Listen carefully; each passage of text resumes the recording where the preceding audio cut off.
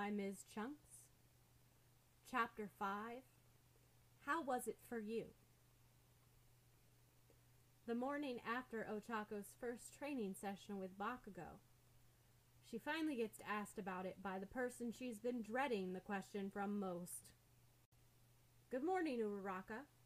Deku is in top spirits this morning, and for a blissful moment, Ochako thinks she might get away with her willful naivety. This lasts about 3 seconds, then pops like a soap bubble. So, how'd it go with Kachan yesterday? Oh, good. Ochako doesn't believe for a minute that she'll get away with this, but it buys her some time to think of anything else to say. Luckily, Deku relieves her of the burden and offers up. He's pretty amazing, isn't he? Yeah. It's easy to agree, a little too easy, and Ochako trips into a stiff chuckle. Almost makes me wonder why he's bothering when he's so much further ahead than me. It's pitched awkwardly, a joke that never quite happens. Ochako rubs the back of her neck even more uneasily. Well, that's not true at all. Deku's ceaseless optimism is in perpetual motion. You're really amazing too, Deku beams, the pureness of his intention shining through. I'm sure Kachan recognizes it, and that's why he asked you. Deep down, Deku is truly living the fanboy dream in and amongst the heroes he adores. So when he says Ochako's amazing, and even Bakugo knows it, she actually believes him. Thanks, Deku. An irresistible smile lights up her face. You always know what to say. Oh, I don't know about that. Deku retreats bashfully, fiddling his fingers together and drawing inward. Maybe Ochako got a little too close. She subtly checks herself. I wish she'd ever want to train with me, but we always end up fighting. For a second, Ochako thinks about telling Deku that Bakugo fights everyone. She has plenty of aches today as proof of that, but she knows it's different with those two. The fight between Bakugo and Deku never stops. Ochako pictures Bakugo's hand stuck out in front of her yesterday, not an attack or to make use of her quirk, but to help her up. And as much as it frustrates her to know this, she's certain Bakugo wouldn't be the same way with Deku. They walk the rest of the way to the classroom together, and Deku's lightness slowly sinks down. Ochako senses him getting pensive, the quiet murmurings as he mouths through his thoughts like hard candy. It isn't until they're at the last turning that Deku says anything clearly. Uraraka, I know that Kachan and I don't always get along so well. It's weird to hear Deku say it, but Ochako knows it's progress if the two of them can understand each other enough to have a similar view of where their shattered and reglued piece-by-piece vase of a relationship is at. Yet Deku will never give up believing he and Bakugo can be friends in the long term. That optimism might be the true source of Deku's power, because it is truly inextinguishable. A little mumbling later, Deku reaches the conclusion of his thought. However, that just makes me even more happy for the both of you. It does? Ochako wonders what Sue would make of this conversation if she overheard it. It's really not that big of a deal. In fact, Bakugo has specifically told her so. Don't be so hard on yourself. Deku is starting to beam again. I think it's a positive step for Kachan. They're so close to the classroom, but instead of trailing off into a mumbling pool of consideration again, Deku stays focused on the very thing Ochako's hoping he wouldn't get around to. So, what kind of stuff did he want to do? Ochako stalls and is beginning a vague sound of deliberation when from right behind them comes a quick, "Out of the way, Deku!" Oh, Kachan! Regardless of Bakugo's greeting, Deku seems as happy to see him as ever, chock full of puppyish optimism. I was just asking Uraraka about your training after school yesterday. I hear it went well. Bakugo's focus zones in on Ochako like laser sights, and she fires back a sturdy, I didn't say anything look that holds for long enough for Bakugo to turn back to Deku. None of your lousy business, fuckface. It's overkill. As it always is with Bakugo and Deku. But Ochako is standing right there and she's not letting it slip. Deku was just asking, she scolds in a tone that instantly gets Bakugo's attention. Exactly like I told you people were going to. So what? Bakugo shrugs. You don't have to answer. Ochako sighs and blows a wisp of hair out of her eyes, inadvertently rolling them in the process. You would say that. The fuck's that supposed to mean? Bakugo sinks deeper into aggression, shattering any notion of being more personable with Ochako outside of training. Never mind, we're gonna be late. Ochako has no sooner started to say the word than Ida's head pops out, almost perpendicular to the doorframe, glasses shining with early morning vitality. Hurry, classmates! There's only 15 minutes until the beginning of homeroom. Each term. The time Ida thinks they should be in class, just to be safe, seems to get a little bit earlier. By graduation, he'll surely be arriving at the classroom 5 minutes after the end of the previous day's classes. Bakugo makes a derisively huffy sound that Ochako pays no mind, starting to hurry with Deku in the direction of Ida's signpost-like head. But halfway down the corridor, Bakugo suddenly finds his voice. Wait. His tone is low and specific, cutting through the hallway chatter. Ochako knows he means her instinctively and stops mid-step, turning over her shoulder to face them with a look that simply says, What? As usual, Bakugo doesn't fail to surprise. Sunday, right? Ochako wonders what any of the wheels turning in Bakugo's head even are, much less how they work together to come to this conclusion. It's a surprise, after being as grouchy and snappish as always, Bakugo not only wants to check on their plan, but will do so in broad daylight, and more to the point, in the middle of a busy school corridor. The peculiarity strikes Ochako like a wave, overwhelming the better part of her faculty to reply. Yeah, she comes out with awkwardly. Of course. That's all Bakugo seems to want from her as he and moves on. As class begins, Ochako finds herself dwelling on what Deku said, how training with her could be good for Bakugo, and just what Sunday would bring. The weekend arrives in an ungainly rush, and before Ochako knows it, she's packed a workout bag and setting off the first thing to the training area she and Bakugo used before. As expected, he's already there. She never saw him at breakfast and wonders how long he's been going when she shows up. Bakugo is wearing similar workout clothes to the other day, though the sleeves on today's vest dangle much lower on his arms, and his sweatpants are noticeably tighter. Perhaps that'll keep them on. Ochako can only hope.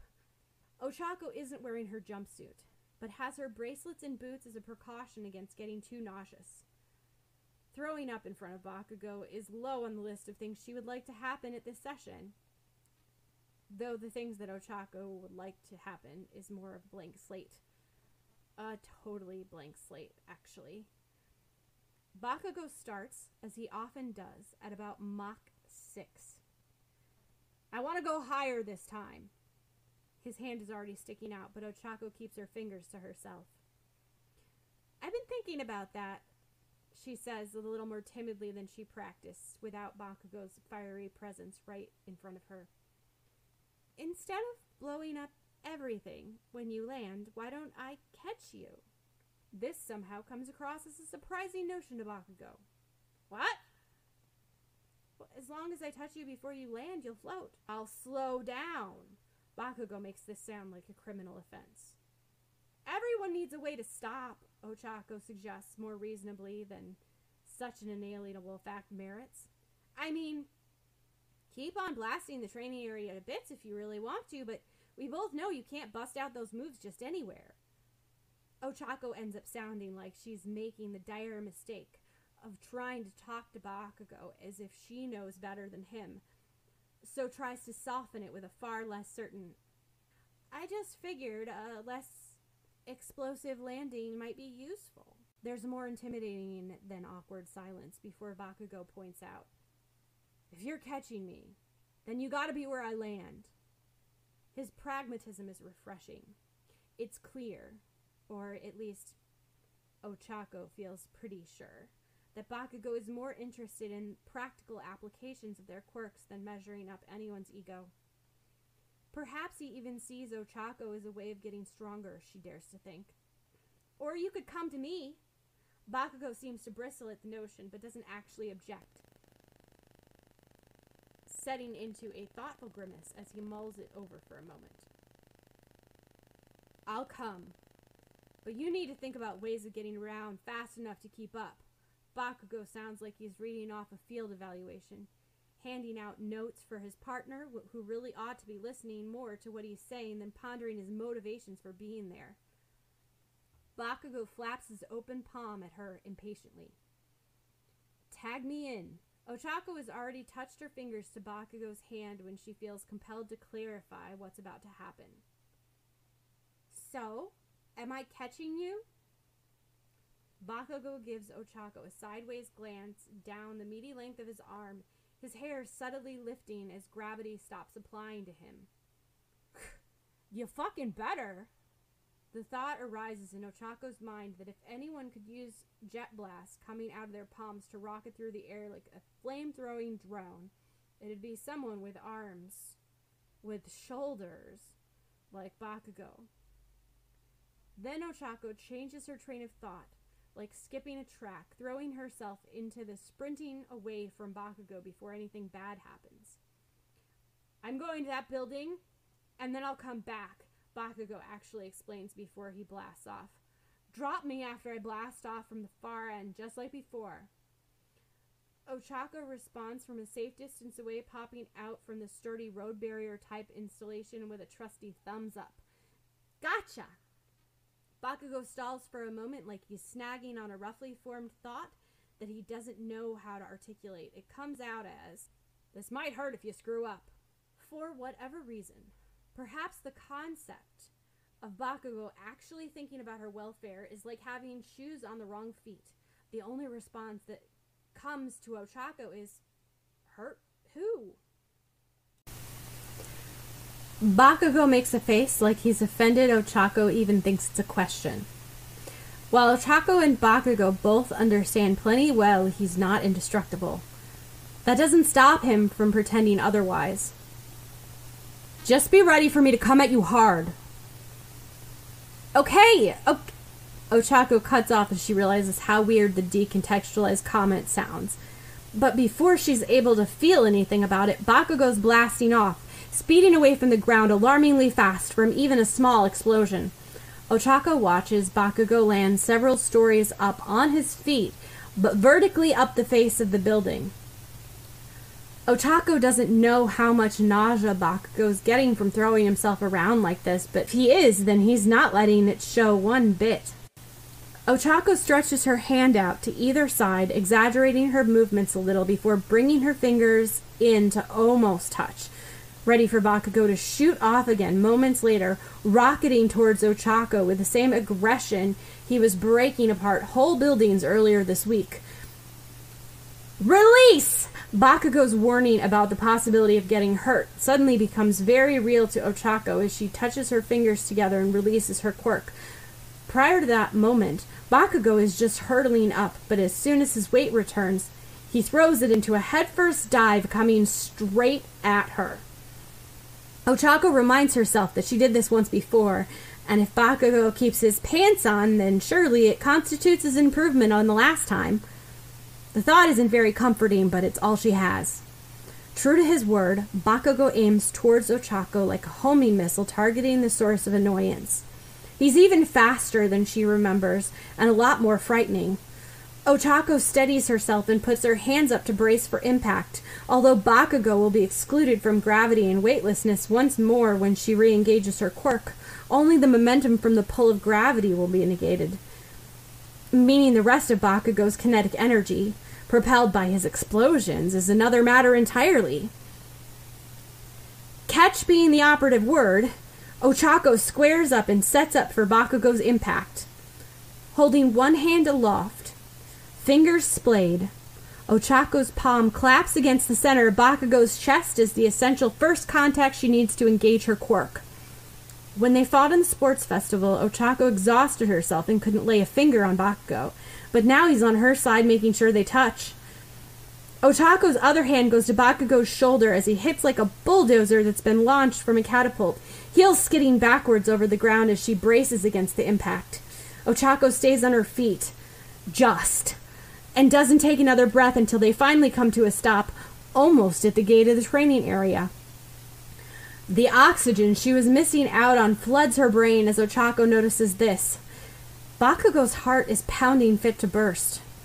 For a single crazy second, Ochako wonders if it's for any other reason than Bakugo just shot himself at her like a missile strike and she actually caught him. Then Ochako realizes she doesn't need to be touching Bakugo anymore and stops. Release! Bakugo drops a couple of feet to the ground where he finally stopped, giving himself a canine shake as he draws himself back upright. I guess that's useful. The evaluation is ambivalent, but a fair assessment. To be anything but fair would compromise the ultimate goal of this training, which is to get stronger.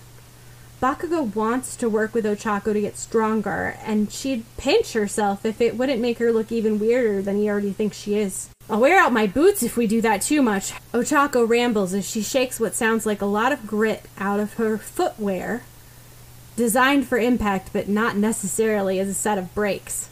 She might have to apologize to the support department for that one. Bakugo is drawn carefully in thought. Rather than paying much notice to Ochako's open space chatter, she's expecting a non sequitur, so Bakugo's query of, "What if you weren't on the ground?" doesn't make sense to her the first time around. Where would I be if I'm not on the ground? Bakugo makes a face. In the air, idiot.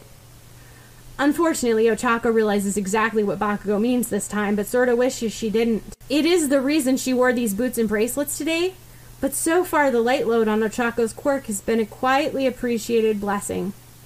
Of course, Bakugo doesn't go easy on Ochako, so she starts stealing breath. You want me to catch you while I'm making myself float? Obviously, Bakugo scorns. What do you think will happen? If I knew, then I wouldn't want to try it. Bakugo snaps in a feat of inescapably angry logic, then turns around and starts walking back to the center of the open space they're based in, a pile of their bags tucked behind a well-blasted concrete barrier. He stops in the middle and then turns back to watch Ochako approach, arms crossed and a disgruntled look that she's sure is his default thinking face. Bakugo has unfolded his arms again by the time Ochako has reached him, and seems content to begin without further negotiation. She supposes he doesn't think there's anything more to say, but this radically experimental approach is a little alarming when it's right in front of her. You ready? Bakugo checks that much at least, though his hand is still an open invitation, held out in front of him. I guess so. Ochako layers her hand on his, activating her quirk and then skipping back a few steps. She's seen Bakugo do this a few times now, and if he uses the same controlled blast to launch himself, then she'll be safe from a few paces rather than needing to take cover.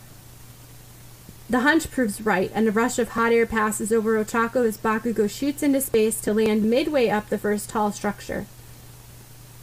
It's not exactly close, but Ochako is getting enough of a feel for Bakugo's timing not to wait for a verbal signal, dropping him a couple of seconds after he blasts off from the building face.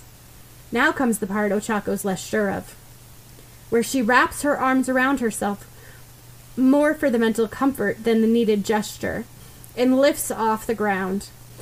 She fights the initial rush of nausea, dulled slightly by her support gear, but ever present in the pit of her stomach. Bakugo doesn't give Ochako much time to think about it, crashing down on her in a few hot seconds. There is one thing Ochako has to do, she tells herself, and that's use her quirk on Bakugo. Everything else in the terrifying unknown that could happen next is firmly beyond Ochako's control. She has one job to do, so she's absolutely going to do it. Bakugo comes down on Ochako like a hailstorm. But she's stable enough in the air, hands outstretched, that when Bakugo reaches out and wraps his hands quite firmly around Ochako's wrists, she instinctively returns the hold. Her fingers press into the iron force of Bakugo's forearms like hot blacksmithing tools from a furnace, and it's more than enough contact for Ochako to activate her quirk.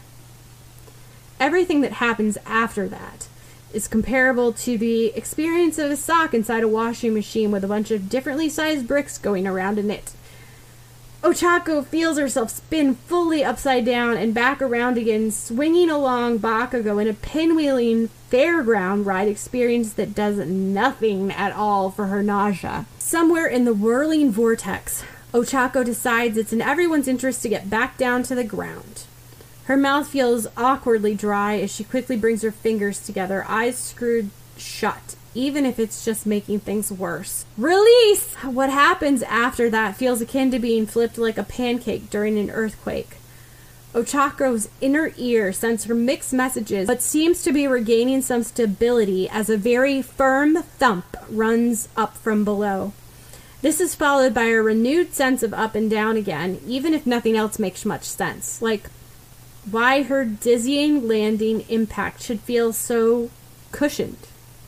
Ochako blinks a few times and distinguishes what she's looking at, which is an intimidatingly large, feeling up close Bakugo laying flat on his back directly underneath her. Tingling in Ochako's knees tells her she scuffed them, landing in this position over Bakugo, which is straddling him. The addition of a flock of butterflies to the disorientated laser party going on in Ochako's stomach doesn't do anything for the atmosphere in there at all. According to her most pressing needs, Ochako's first action is to put her hands on her stomach and start taking a series of very deep breaths, remaining dead still even if it happens to be in a slightly awkward position. Ochako achieves distraction from her sickness by a sudden and intense fixation on the practical side of their landing. Bakugo must have done it intentionally, going by the determined way he moved her just before impact. Arranging them this way around is one thing, but Bakugo landing on Ochako is an entirely more alarming thought. By controlling their fall to keep her from splatting to the ground like a sickly water balloon, Bakugo is applying the same principles to Ochako as he applies to his growth as a hero. She is an asset to his development, and therefore to be taken care of. Certainly not to be squashed underneath him or thrown around like the rag doll she feels like. Because to stop growing at UA is to fall behind. Ochako knows as well as anyone. That's why she's here too. However, Bakugo might feel under pressure to grow most of all, with the fear of losing his place at the top and drive to keep pushing himself when he's already so powerful and still has to find ways to be more.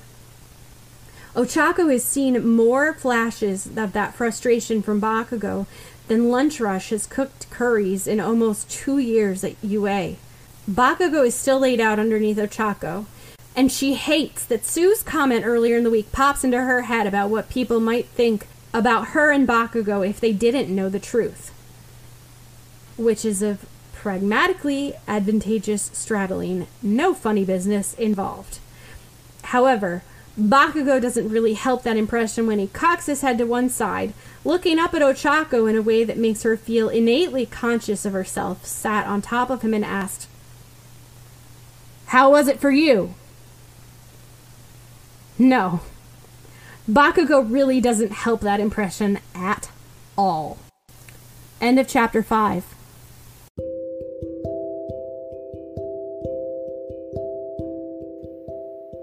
Penny here. This episode has been sponsored by Anchor. If you haven't heard about Anchor, it's the easiest way to make a podcast. Let me explain. It's free. There's a creation tool that allows you to record and edit your podcast right from your phone or computer, and Anchor will distribute your podcast for you so it can be heard on Spotify, Apple Podcasts, Google Podcasts, and many more. You can make money from your podcast with no minimum listenership. It's everything you need to make a podcast in one place.